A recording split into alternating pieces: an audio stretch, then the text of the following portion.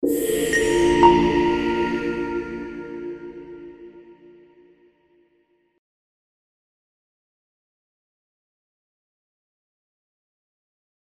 now have the pleasure to move on to welcome here Phaik Cheah for the Pecha Kucha session. So I'm happy I'm not part of that session. That's a stressful one for me, so I'm just going to move on. Thank you.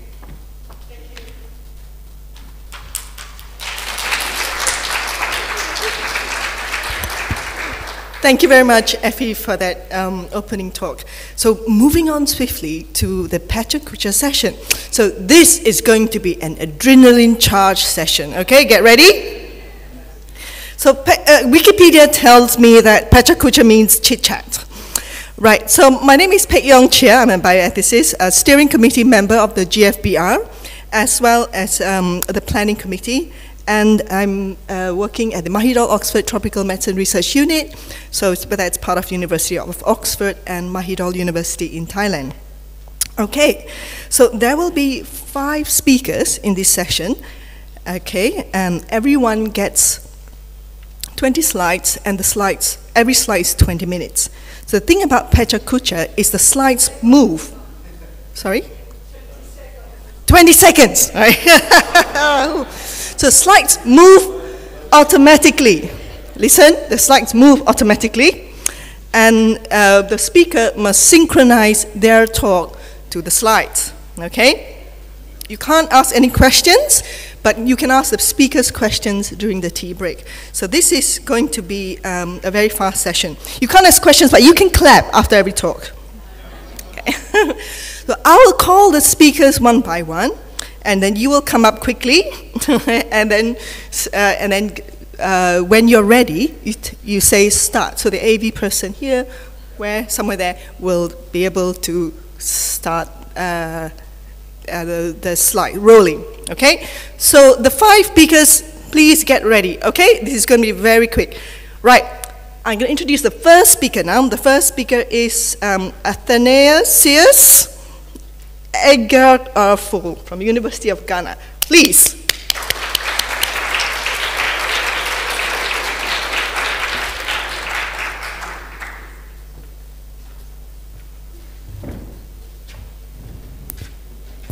That name is Egyarkoh. It's quite difficult. Forgive me. Forgive my dad for giving me that very difficult name.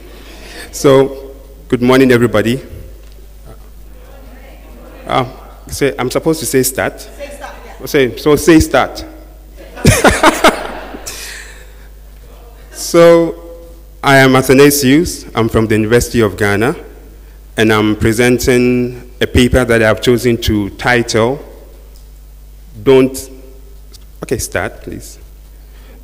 So the title is Don't Tempt Me, I Can Bite.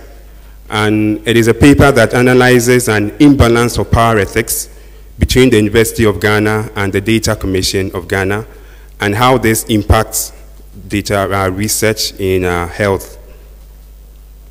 And I'm going to present this imbalance in the form of 2 tensions.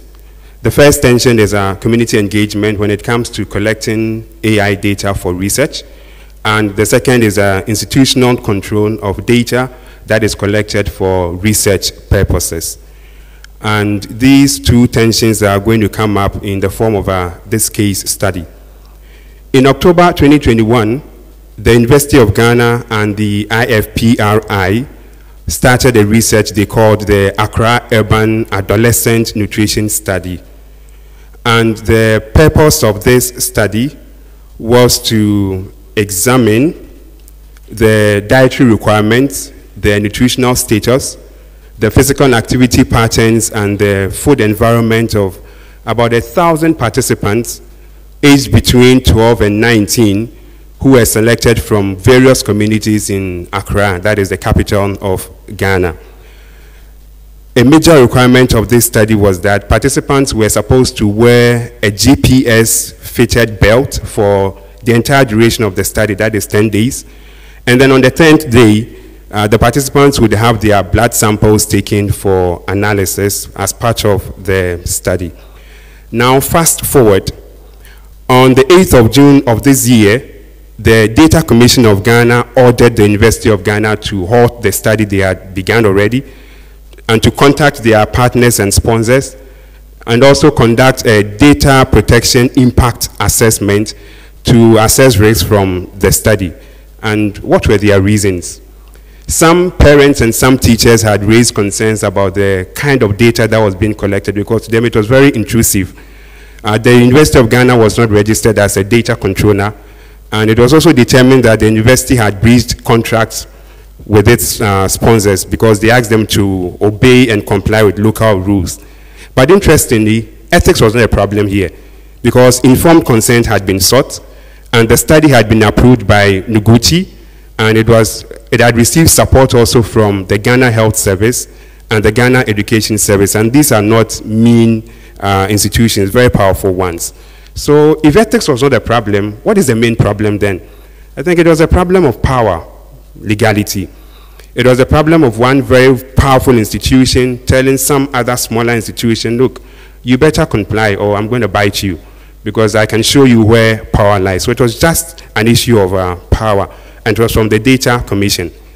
The Data Commission was established by law to protect personal data and to specify the legal means of acquiring, holding, using, and disclosing data. So that is their mandate. And to fulfill this mandate, the Data Commission of Ghana has these powers. To make administrative arrangements it considers appropriate for the discharge of its duties, to investigate complaints and to determine those complaints in a manner that they consider fair, and also to keep and maintain what they call a data protection register. Now, if you look at 1 and 2, it means that the Data Commission of Ghana has too much power, way too much power to determine what is appropriate, to determine what is fair, and because of this power, excess of power, it is able to interfere and intrude in some other activities of other institutions. And in this case, they use the pretext of community, the concerns raised by the parents and teachers. And the concern raised by the parents and teachers raises a question of community engagement. How far should you go when it comes to engaging community? How many people should be engaged when we are collecting AI data for research? I think most of these conflicts arise from the fact that AI is quite novel in some parts of our world, and there's the need to make strict laws to guide and regulate. But I think it also gives us an opportunity to make certain definitions, to define ethical requirements, and to define the boundaries of community engagement. I would want to conclude with a hi from my university, the University of Ghana. Very beautiful university and very good. And also to say thank you to the entire GFBR team that made it possible for me to be here. And we say big thank you to Dr. Caesar Achire. Thank you very much.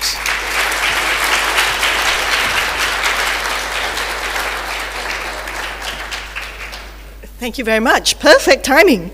So the second speaker is Dr. Dorcas Akinpelu from University of Ibadan, Nigeria. The title is Ethical Concerns in the Use of AI for Patient Safety Research, an examination of the adequacy of Nigerian laws. Please.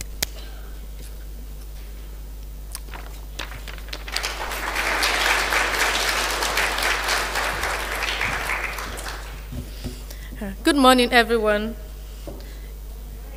Start. My name is Dorcas Akinpelu. I'm a PhD student at the Faculty of Law, University of Ibadan, Nigeria. And this morning, I'll be taking us on the topic, ethical concerns in the use of artificial intelligence for patient safety research, an examination of the adequacy of Nigerian laws. Evidence have shown that there is an unacceptable number of preventable medical errors that is happening globally. And these errors have a way of impacting patient safety. When we have an understanding of the cause of these errors, it helps in developing viable solutions and building safer healthcare systems. And unfortunately, AI could help us in this regard.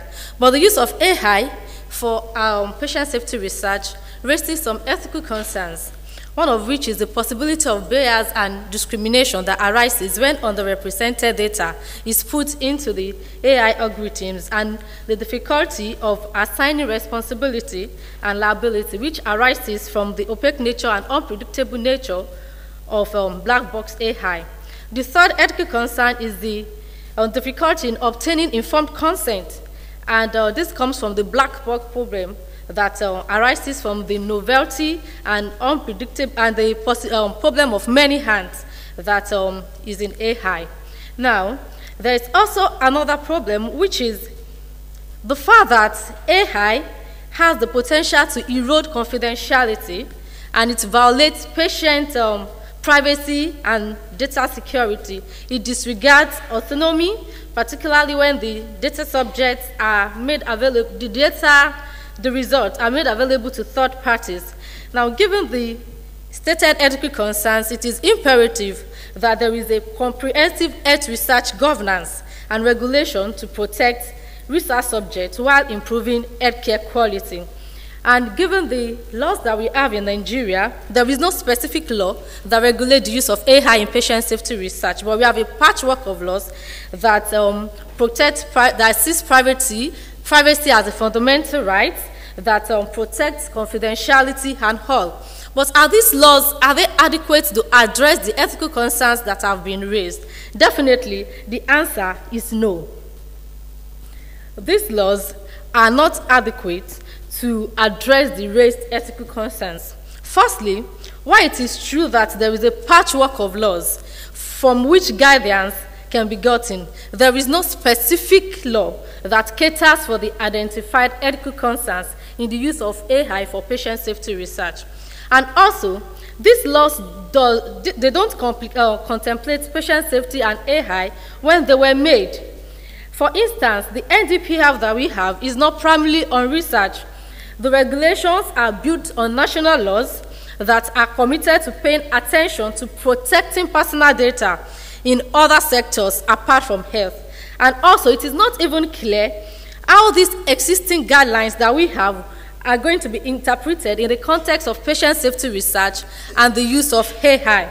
Now, what can we do to ensure that these ethical concerns are well catered for? Being a complex and varied system with diverse players and organizations, it is imperative that there is a governance framework that will better cater for the ethical concerns that has been raised. Now, having a governance framework, we ensure that these ethical concerns, that it will ensure that ethical principles, directions, and rules are in existence. It will also ensure that the rights and duties of each stakeholders are appropriately delineated, and that diverse circumstances can be accommodated, leading to expansive coverage. And because of the advantage of collaboration and oversight and inclusion, then there's going to be likelihood of general acceptance by the people. Now, what does this mean for us? It means that if we maximize the use of AI in patient safety research, there is need to cater for the identified ethical concerns and many more, which may evolve as AI advances. And to achieve this, we need an enabling environment, we need smart and effective regulation, we need regulatory standards for new AI technologies, and we also need a dedicated oversight body. Thank you very much.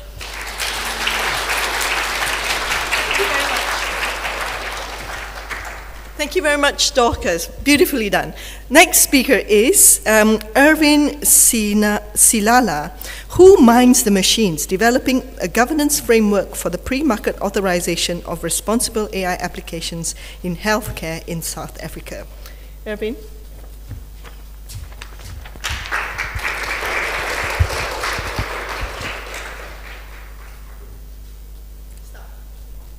Good day. I'm Dr. Ivan. Me and my colleague, Dr. Donnelly, grappled with the question, who mines the machine, as we sought out to delineate the governance framework for pre-market authorization of AI in South Africa. AI has huge potential and has found use in different specialties in healthcare. The majority of approved AI software are earmarked for radiology.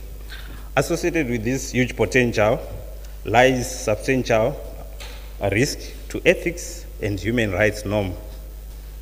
Therefore, there is a need.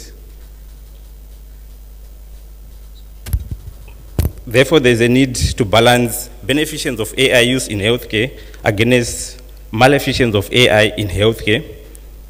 More so for AI that has autonomous capabilities. AI seeks to emulate the human brain by thinking rationally, giving outputs and recommendations. It operates with varying levels of human control, ranging from unsupervised, semi-supervised to fully supervised. And this has a bearing on ethical and human rights constraints.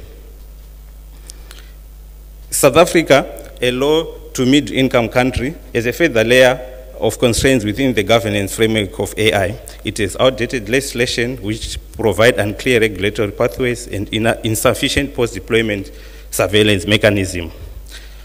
In response to the global ethical consent, a plethora of ethical guidelines were published. However, they are soft law documents which are not legally enforceable. They are prone to ethic washings, and critically, they lack a vital input from low to mid-income countries. Furthermore, they do not translate into a practical, usable tool. Hence, there is a need to provide a remedy which convert these ethical guidelines and human rights guidelines into ethical and human rights impact assessments together with audits that will seek to provide for total product lifecycle monitoring of AI within the healthcare.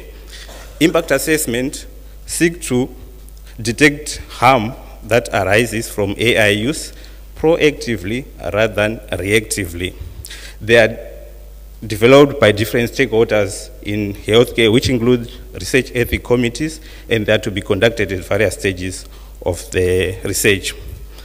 The research ethics committees will provide valuable input to impact assessment at the beginning of the research and at the end of the research. And the impact assessment will identify the risk, the norms that are at risk of derogation, and provide ways to mitigate this risk. Furthermore, they will determine the beneficence of AI in line with local health needs. The Research Ethics Committee will provide input and planning of the review of the project at the beginning of the research, and at the conclusion of the research, they will follow up on the research project. They will also independently assess and inform regulators of the conformity of AI to the local ethical and human rights concerns.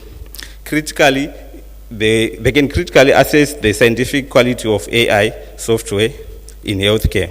They can also dialogue with the general public on ethical issues affecting AI.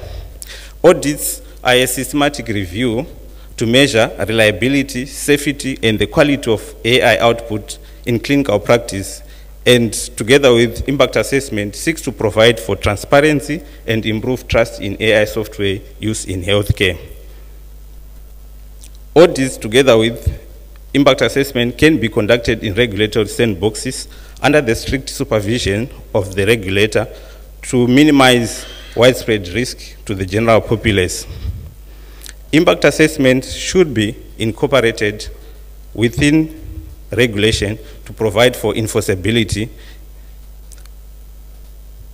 Impact assessment together with audits should be conducted to provide a total product lifecycle monitoring, which begins at the design phase, continues in the development, validation, certification, and post-deployment surveillance of AI. Impact assessment have recently been incorporated within the Algorithmic Accountability Act of 2022 in the United States to provide for enforceability. This will seek to provide for human-centric, responsible, trustworthy, and governable AI. Thank you so much.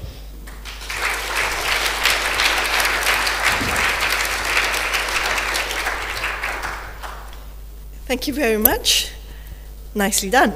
Next speaker is Matimba Swana from University of Bristol.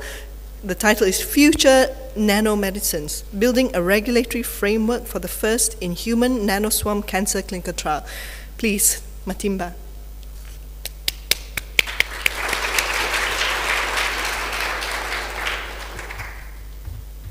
morning.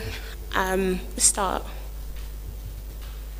Okay, so I'm going to talk to you today about a new technology, and cell division is something that happens naturally within the human body.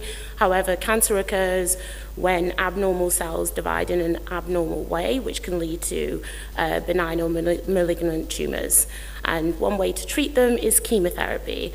Traditional chemotherapy is systemic, so this means it targets both the healthy and the cancer cells, which can lead to potential side effects. And this is one of the reasons most researchers are looking at a more precise treatment pathway. Cancer nanomedicine is the medical application of nanotechnology, and it deals with matter between 1 and 100 nanometers. So this is essentially what a tennis ball is to the Earth. And for context, a red blood cell is about 7,000 nanometers wide.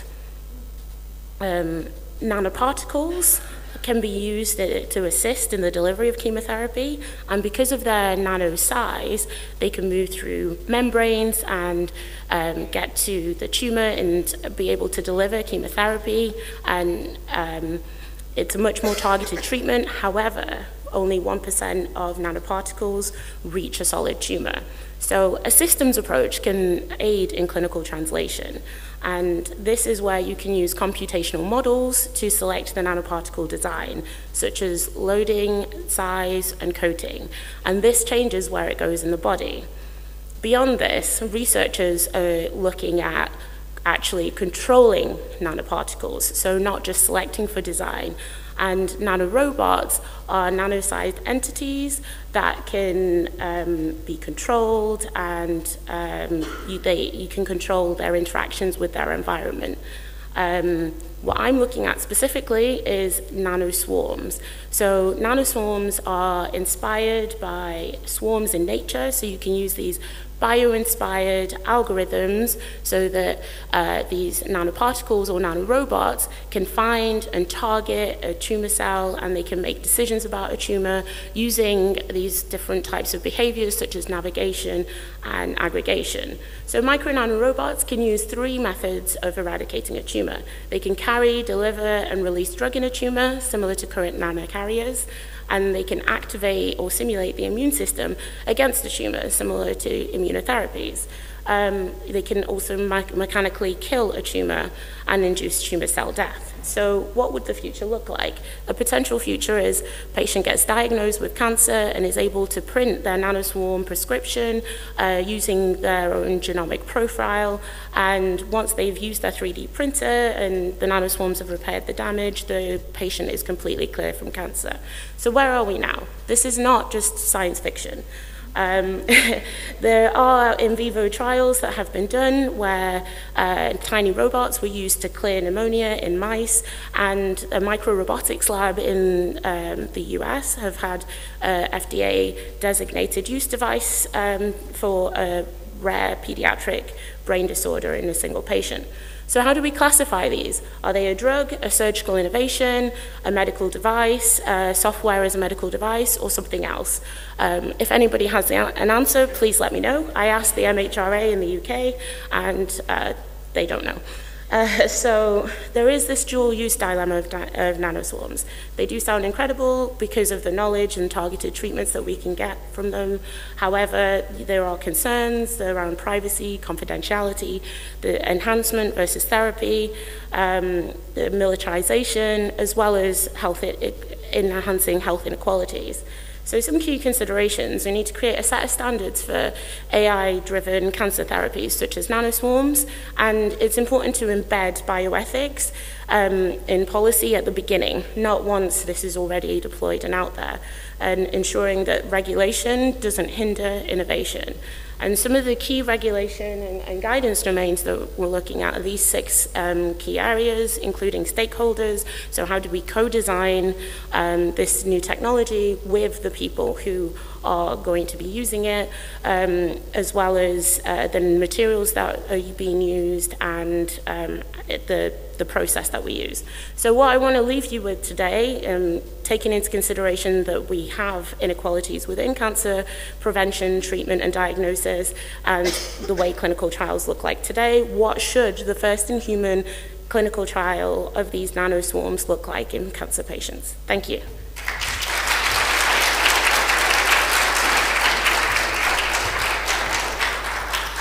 Thank you very much, Matimba. Another very nice talk. So the last speaker of the session is Serene Ong from National University of Singapore. Her talk is International AI Research, the Issue of Moral Pluralism. Serene, please.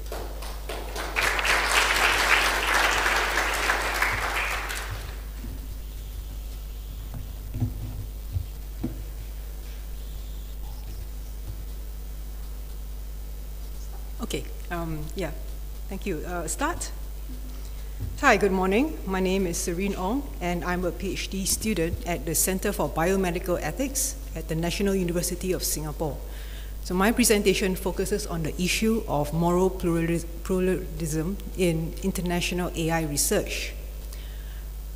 International cooperation can increase the efficiency of AI research, avoid duplicative work, and optimize the promises of AI. Large data sets are required to improve accuracy of AI decision-making. LMICs can benefit by building upon existing research.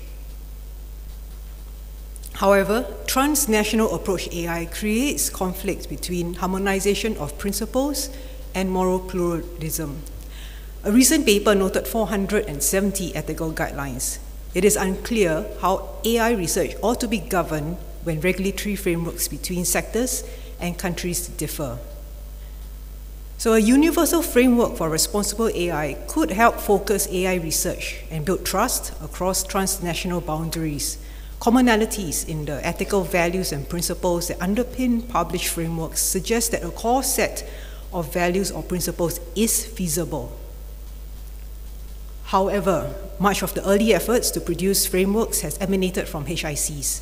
The US and UK alone accounted for more than a third of published guidelines. Very few frameworks applicable to the specific context of AI research in LMICs have been published, which is problematic. First, AI research must be localized. While open sharing of expertise and resources from HICs can aid LMICs in the development of their AI initiatives and ethical frameworks, structural constraints preclude the straightforward transposition of frameworks from other countries. Second, cultural differences invite us to think about the place of plural values in the development of overarching frameworks. For instance, Asian frameworks reveal a greater societal emphasis, while there is greater focus in the European guidelines on the protection of individual rights. So differences in perceptions of what AI means and how it should be regulated can lead to differences in the ways AI research is undertaken. For example, an emphasis on the common good of data sharing could conflict with the rights-based requirement to protect personal data. So I caution against a universal framework to regulate AI research, arguing that there is value in a diversity of normative and cultural perspectives, especially in research. Distinct perspectives can contribute innovative and novel ways of approaching problems and discovering solutions. So I suggest a way forward through a two-level framework. It is grounded by a core statement of common or shared values. Identified core values provide a continuity between different countries and organizations on which trust and practical regulations can be layered upon.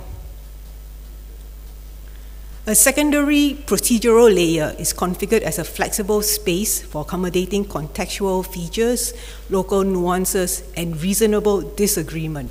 This layer accommodates both shared and plural values in a consistent process for practical regulation and decision-making.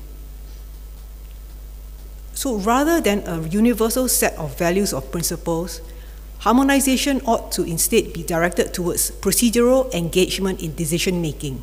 It is more practically feasible and ethically defensible to agree on practical processes for addressing ethical disagreement within a research project. This two-level framework is also respectful of distinctive national strategies for governance and AI research prioritization. It unfolds a richer range of cultures and perspectives, increasing the complexity and depth of ethical analysis in AI research. To achieve this, we need to recognize the possibility of engagement across differences. The challenge is to gain consensus around shared value commitments in ways that can accommodate and respect the pluralism across transnational frameworks, and to do so in ways that share research ownership and investments across countries. This work is supported by the Singapore Ministry of Health, National Medical Research Council under its Science, Health and Policy Relevant Ethics, or SHAPES, program. So a special shout out to the SHAPES team, Tamra Laisat, Michael Dunn, Victor Koh, and Joseph Liu, without whom I wouldn't be standing here. Thank you.